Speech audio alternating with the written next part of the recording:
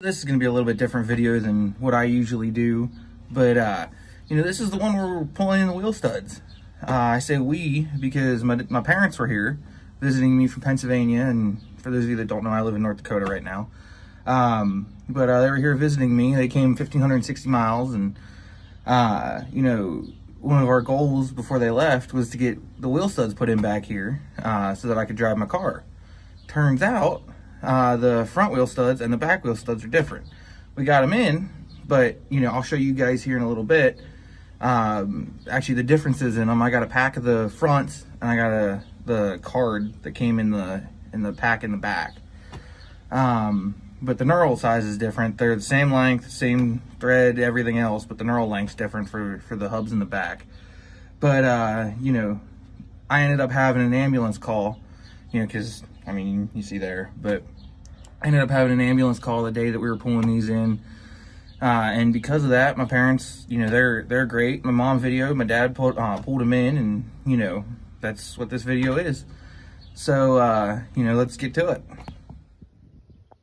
All right, YouTube, we're gonna be changing these studs on the driver's side and putting new rims and tires on the other side. And you do this when your son has to go on an emergency call and you bring in your second string.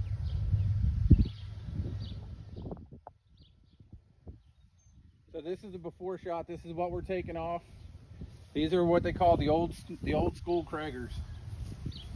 Hang on, let me get one.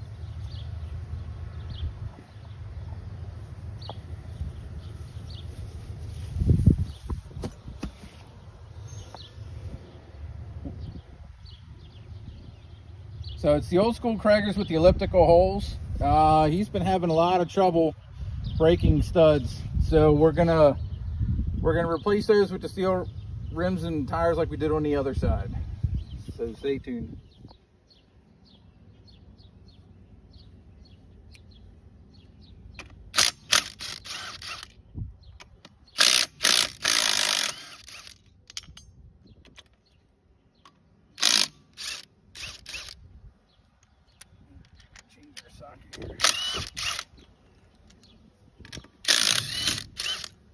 Alright, and I think our tire didn't sink into the North Dakota ground.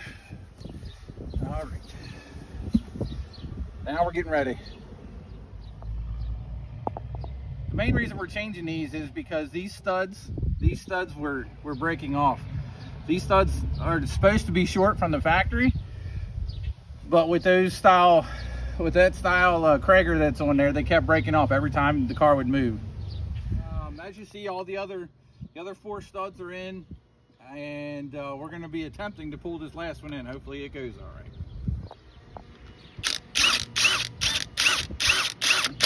All right, so it lined up. So now we just got to take the impact, and there's a spacer plate here on the back that once it's tight, that studs the whole way in. And also what I'm going to do so I don't ruin this lug nut,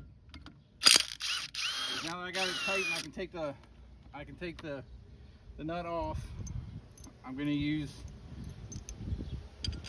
a washer, one of the old washers out of the old those old Kragers, because we're not going to reuse those, for a spacer, and then we're just going to give her the ugly duggies and pull it in.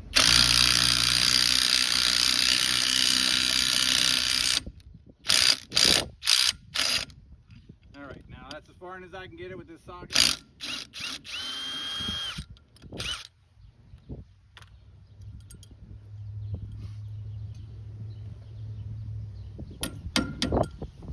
All right, so we have to go in a little bit more with it yet.